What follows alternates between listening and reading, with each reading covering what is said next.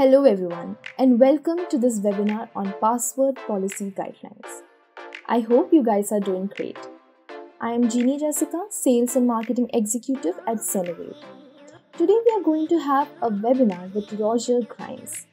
Roger deserves a great introduction considering his long list of achievements and his extensive experience on cybersecurity.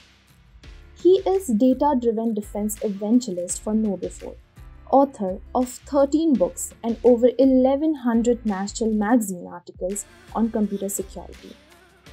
Roger is a frequent speaker at national computer security conferences and was the weekly security columnist at InfoWorld and CSO magazines between 2005 to 2019. He has worked at some of the world's largest computer security companies including Foundstone, McAfee and Microsoft. He is frequently interviewed and quoted in the media including Newsweek, CNN, NPR and WSJ. Well, we are pleased and honored to invite such a highly achieved person in our webinar series. So audience, by reading the title of this webinar, you must have got idea by now on what he's going to speak today. So I won't take much time now, I'll let him handle this session. Roger, the floor is yours now. Thank you so much, and thanks everybody for attending. Again, if you haven't met me, Roger Grimes, probably the most important thing to know is I talk fast. I'm a fire hose of information. So over the next 25 minutes or so, I'm going to try to give you as much information that I know of on passwords and how to protect your password and login security as I can. There are some of my books. I work for KnowBe4. We're the world's largest security awareness training platform vendor. But I'm here today to talk about passwords, and because we all, you always hear about passwords being a problem and sometimes maybe about passwords going away completely, although I'm not sure when that will happen. But in general, we do have problems with passwords. They're certainly easy to hack, and I'm going to talk a lot about that today. They're easy to forget, especially if you have lots of them and you have lots of complex ones. They're also hard to forget. It's like a lot of people will be forced to change their password right before they go on vacation, and when they get back, they're kind of putting in the old password and forgetting that they had the new password. So the brain pathways are still thinking about the old password. They're also very easy to share with people and very easy to share among different websites, which is a very bad thing. That's probably one of their biggest problems. But there are good things. There's a reason why they're still hanging around. The easiest thing is that if something happens and your password gets stolen or something like that, it's very easy to change your password and get a new password. Maybe that's unlike if you're doing like biometrics and someone steals your fingerprint, you can't really change your fingerprint.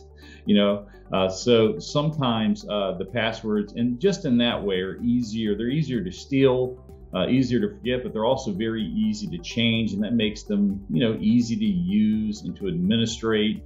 They work with a whole lot of stuff, probably, and I'm just making this figure up, but 98% of the world's websites and services work with a password. So it's very easy. You can even see babies, right, operating phones at 2 and 3 years old that know how to put in a password to access their parents' app store account and things like that. And they can be secure if they're used and protected correctly and properly, although that's not always the case, which is why they're easy to hack. So what I want to talk about over the next 25 minutes is just how they're hacked, what your password policy should be, even when you shouldn't use passwords, which is really as much as possible. And then we'll take some questions and answers, or take some questions I'll try to answer at the end of the talk. But by far the biggest password problem and risk today is that the average person has to log on to 170 plus websites in a given year, in 1 year, and only has 3 to maybe 19 passwords. I think the average person has 3 to 7 passwords that they share among those websites that are unaffiliated with each other, which means that if a hacker is able to compromise one of your passwords, or that they can take over more websites that use the same password. It's very common for hackers to come across your password that has been stolen from some website that you signed up to 5 or 10 years ago and you didn't even know was compromised, but it's out there on the web or the dark web, your password, and they'll say, oh, let me go see if this password of Frog worked for Roger, then let me go see if this password for Frog works for Roger at his company or Amazon or something like that. Or sometimes many people, including myself, have had many passwords compromised over the years. I'm going to show you how to check to see if your password's been compromised. But sometimes they'll see patterns. The attackers will go, okay, here's Roger's passwords that were compromised by these 2 or 3 websites from 10 years ago. And I see Roger's using Frog 2 and Frog 3 and Frog 4. And if they can see a pattern of a particular keyword or something like that, or maybe you use Frog, FB for Facebook and Frog TW for Twitter and Frog AM for Amazon. If they start to see those patterns, they can start to guess what your different passwords or what you think are different passwords are across multiple websites. And so again, they can take this one compromise and try to make more compromises happen. Here are the popular password types if you're to break them down into different buckets. Physical attack would be, well, they could physically attack you and go, what is your password? Or hold a gun to you, give me your password. Or it could be that they steal your laptop or one of your devices and try to sniff the password. There's a lot of malware out there like Mimikatz and stuff where if they get a hold of your laptop and you're logged in, they can run this program that pulls your passwords or password hashes out of memory. So those would be kind of physical attacks. Social engineering is easily the biggest way that passwords are stolen. Someone gets an email and it asks them, oh, you need to put in your password, login name and password, and that information is taken, stolen, and given to the attackers. By far, social engineering to steal your password is the most popular type of password attack there is, by far. Sometimes they can just guess at your password. So again, if they find other older passwords, they can try to guess what your new passwords are. They can just try to guess. What your interests are, or try to guess using your kids' names, or husbands, or daughters, or wives' names, and that sort of stuff. Or they can just simply guess. If you give an attacker literally tens of thousands to millions of guesses over a long period of time, there's a good chance they're even going to guess your complex password. So password guessing, especially today, is very, very popular. If you allow an attacker to use some sort of automated password guessing tool and to guess millions of times, before they're ever blocked, they're probably going to guess your password eventually. Password hash cracking is very popular. That's where most passwords, when they're typed into an operating system, whether it's Windows or Linux or BSD or Apple or whatever, is stored. The password is converted to a cryptographic hash that represents the password. And if an attacker can steal your password hash, they can try to guess what your password is by guessing at the password hash. I'll cover more about that in just a minute. Again, they can steal your password. The most common way is malware, where your computer or desktop or phone gets compromised by malware, and that malware looked for and steals your password and sends it to the attacker. Very, very common today. Lookups. Password lookups are just that. Sometimes your passwords have just been stolen in the past or socially engineered in the past, and are just sitting out there on the web.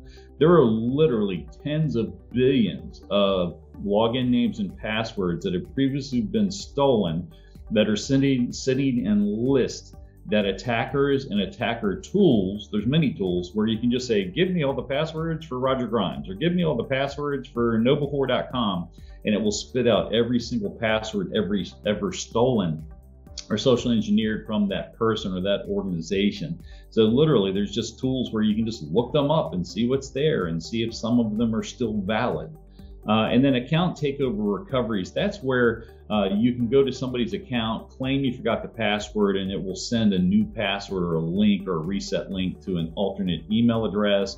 Maybe it sends an SMS message, or maybe it asks for some password reset questions like what's your mother's maiden name, what's your favorite vet, what's your favorite car, those sort of things. And so an attacker can reset your password without you even being involved, that they can somehow take advantage of the account recovery situation. So these are the main ways that password attacks occur. The vast majority of them happen through social engineering, where they just steal your password hash. And really, your password. This is probably the main general ways that passwords can be stolen. So password guessing, where they just guess at your password, or that maybe it was a default password on a router or device that wasn't changed. They can steal your password. Again, that's usually using malware. Sometimes they're stealing your password hash instead, and then guessing at the hash or reusing the hash. Sometimes they just ask the user what their password is. If you want to see some hilarious videos, go on YouTube and put in Jimmy Kimmel password. And what it is a series of videos that Jimmy Kimmel filmed for his show where he asked random strangers in Hollywood on the street, what's your password? And you'd be amazed of how many people tell them their password on the street to a Jimmy Kimmel assistant. It seems insane that they would, but they do. And then again, unauthorized password resetting or bypass. That is fairly frequent. These are the main topics here. So one of the bigger problems we have is this password guessing, where they go, hey, let me, they will guess tens of thousands to millions of times, or billions or trillions of times if it's a password hash, but they guess against it and they say, what is your password? And they try again. Here are password guessing defenses. The first one is use multi-factor authentication where you can. There's all kinds of different multi-factor and sometimes called two-factor authentication. But multi-factor authentication could be some sort of token that you use that could have like a code on it that you have to type in, or maybe a code gets sent to your phone. When a code is sent to your phone, either to a phone application or using SMS, short messaging service, sometimes the phone is the second factor. The phone is a token, as they call it. Could be biometrics, could be this other dongle or USB key that you have to plug in. But the best way to prevent password guessing is not to have a password. Use multi-factor authentication where you can. Unfortunately, you can't always use MFA everywhere, so all of us are probably going to have some combination of MFA plus some passwords. Some other strong things to prevent password guessing: change any default passwords immediately. So very common that when we get routers and cable modems and Wi-Fi routers and stuff, they come with the default passwords. You want to change them from the defaults. A hacker can go on the internet and go, give me you can look up what's called the default password list for any device. And if they can fingerprint and learn what type of device you're using, they may be able to try the default password to see if it works. You'd be amazed how many people don't change the default passwords. You should always use strong passwords. You shouldn't use any password that's easily guessable. You shouldn't use the most common password used in the world by anyone is password or password 123 or 12345 or QWERTY, which are the keys on the keyboard.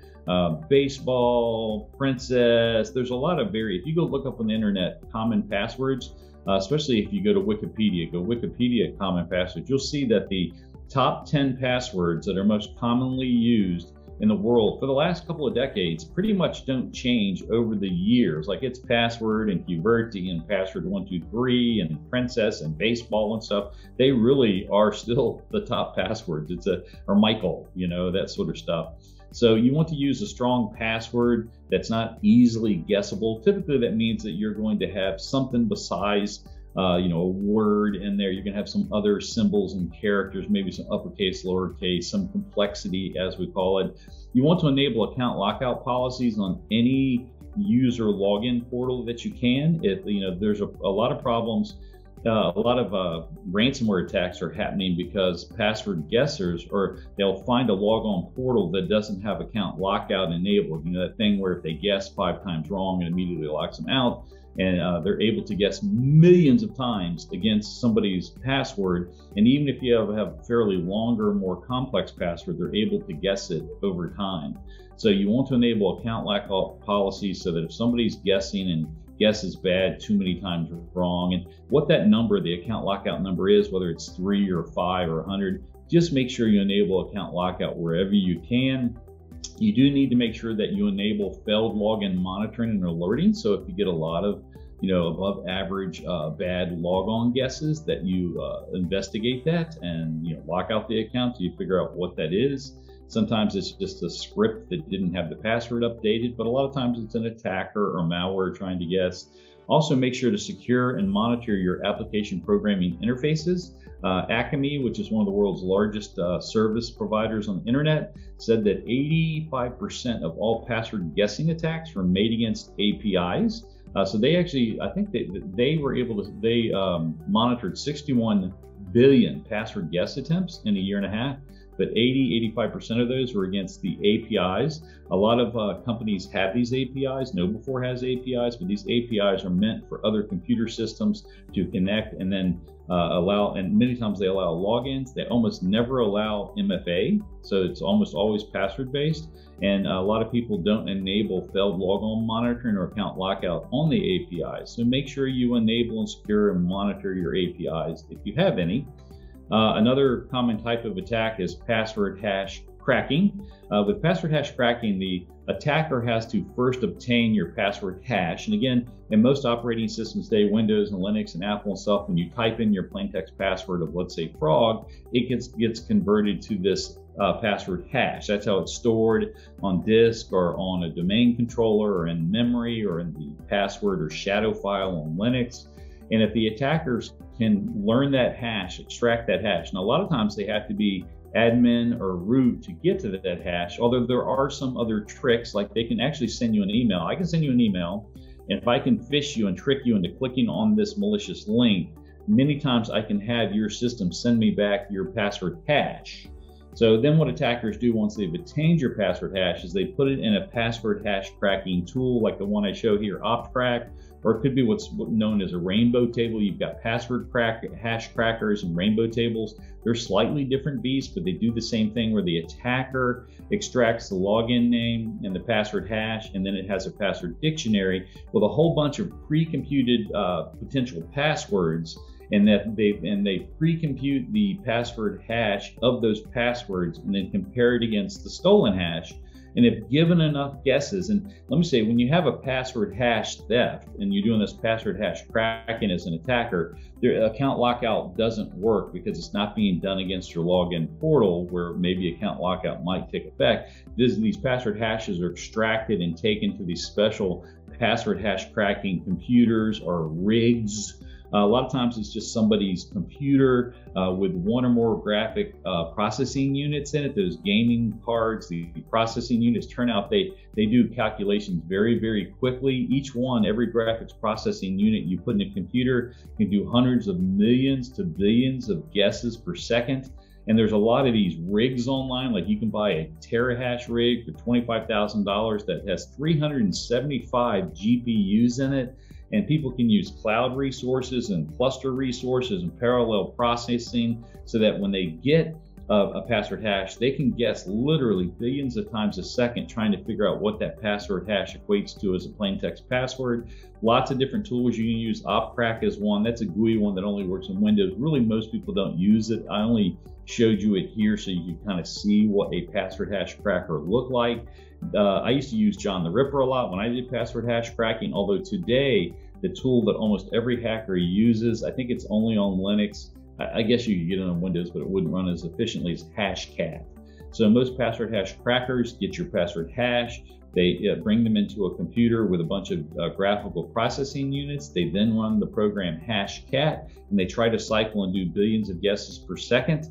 The world record right now on a single graphical processing unit rig is 121 billion password guesses against Windows NT password hashes. That's what Windows stores its password hashes, NT hashes. They're able to guess 121 billion password guesses a second. So if they are allowed to guess as many times as they want over a long period of time at 121 billion guesses per second, there's a really, really good chance that they're going to figure out what your password is. The world record for a massive GPU rig was 350 billion password guesses per second. But given the speed on just a regular password hash cracking rig, an 8-character NT password hash can be cracked in under 2 hours or in 12 minutes using $25 of cloud processing power. Let me say this again. If you have a Windows password that's 8 characters long or less, regardless of its complexity, and the attacker is able to get your password hash, they can crack it in under 2 hours and sometimes only in minutes. So if you are worried, getting your password hash takes the hacker some finesse. They have to be root, they have to be admin, or even domain admin if they're on a domain controller, or have tricked you using that email link that I talked about. But if they get your hash, there's a good chance if your password is not very long that they're going to be able to figure out what it is. Matter of fact, a 10-character what's called SHA-256 hash was cracked in 5 days. Essentially what this means is that if you want to make your password uncrackable, so you want to make your Windows password uncrackable, and let me say for Linux as well and Macs, uncrackable, that if they get your hash from being able to turn it into your plain text password, you need a 16-character password. I think the longest password that we know that was ever cracked is 12 characters, although maybe it was only 11, but let's say 12. And so the world experts, including me, say that if you're worried about your password hash being stolen, remember that takes a lot of effort. It takes admin and root usually, or a really good email trick. Then you want your passwords to at least be 16 characters or long.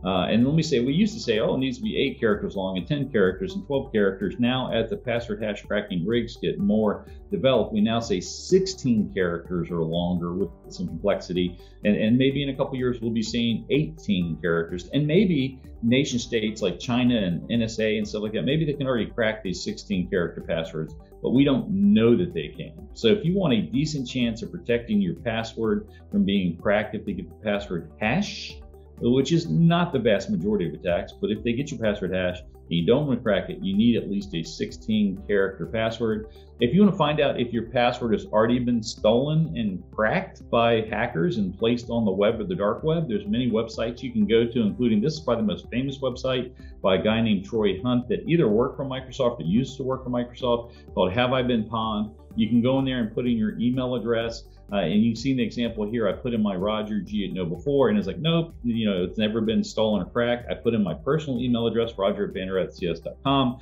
and it says, oh no, there's been pwned on 10 breach sites. And let me say, none of the 10 breaches involved me doing something wrong. This is for hackers compromised websites, and sometimes very popular websites, Facebook, Twitter, Adobe.com, and some other lesser known websites where I bought some software products. But if you go search for me, I've actually got my passwords are out there on the internet. And if you never searched, or if you haven't searched to see whether they're out there, your active today passwords could be out there, or you could have maybe a pattern again where it's like frog 1, frog 2, frog 3, frog 4. So this is the reason why you need to periodically change your passwords at least every year, so that if your password does get stolen and put out on the internet or the black web somewhere, it's not sitting there for 10 years waiting for some attacker just to grab it and try it.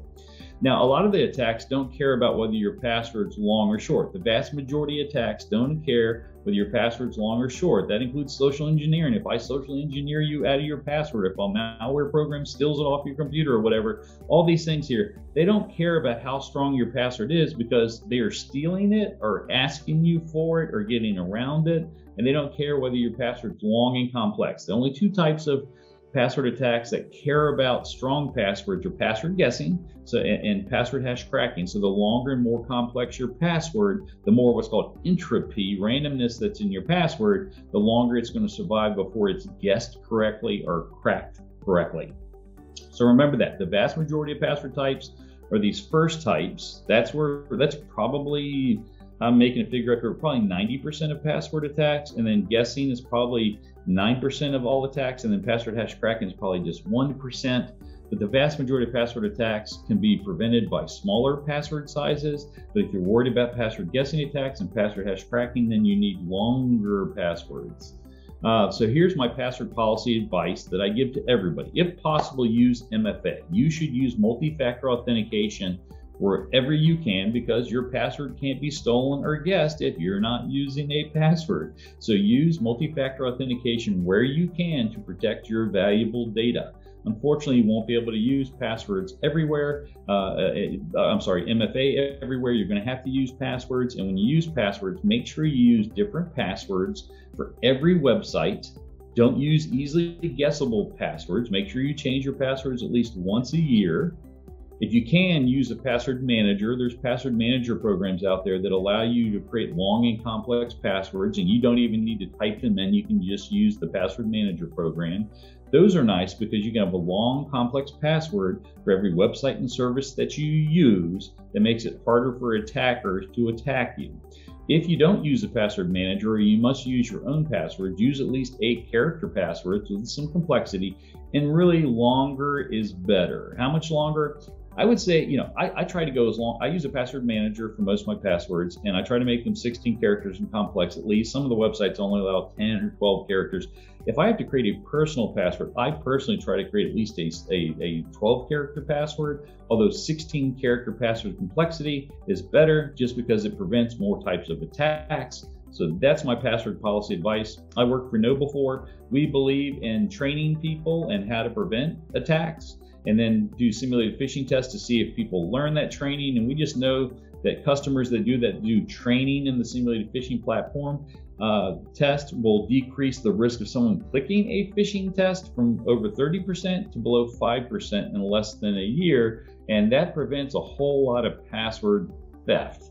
With that said, I've hit the 25-minute mark, and we're going to take a question or two or three or whatever, but I'd be glad to answer any questions you have on password attacks. Thank you, Roger, for such an insightful presentation. Yeah, well, I have a couple of questions for you. So if you permit, should I ask you the question? Sure. Great. So the first question is, what according to you is the ideal timeline for password set and reset? That's a good question. I think the National Institutes of Standards and Technology in the U.S., NIST, used to say every 90 to 45 days. I think that's a bit aggressive today. I mean, so the more often that you change them from a security standpoint, the better usually. But what NIST found out is that when people were forced to change their passwords too frequently, that they more often reused those passwords on multiple websites. And so it ended up being a negative. So NIST actually today, through what's called their Digital Identity Guidelines document, that's NIST Special Publication 800-63, Digital Identity Guidelines, they say never do forced periodic password changes unless you know that the password's been compromised. I disagree. I think they should be changed at least once a year. And that way, if a password does get stolen, does get socially engineered, and ends up on one of those big password, lookup lists, that, at least a year or 10 years later, it's not still a valid password. So for me, I say change your passwords at least once a year. All right. So what, according to you, are the top 3 data points that security team should always have handy when creating password policies? Well, I certainly think that, the first one should be use MFA where you can. Try to use, a password manager if you can't, so that way you can create long and complex passwords. And then if you are creating passwords, make sure that they're always unique for every unrelated website and service. And per me, maybe if I add the 4th one in there, at least make them, 10, 12 characters long if you can. So that would be my advice. Okay. Moving to the next question. Is binary decision-making process for a security fix an adequate way for solving a security issue in an organization?